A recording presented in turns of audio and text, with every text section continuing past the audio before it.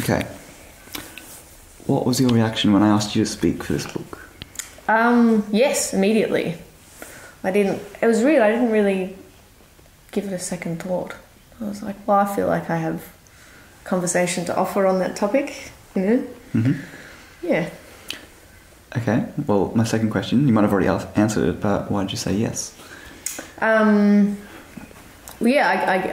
feel like I have had an upbringing was certainly around kind of drug taking and, you know, and then my parents both being visual artists and then me ending up an artist as well, you know, and the way I saw them dealing with drugs, alcohol and drugs, and then the way that I've kind of dealt with that, I felt like that it would have been, what I have to offer is a relevant part of the conversation.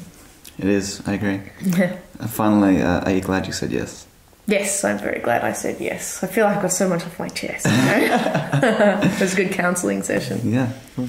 Thank you. Cool, pleasure.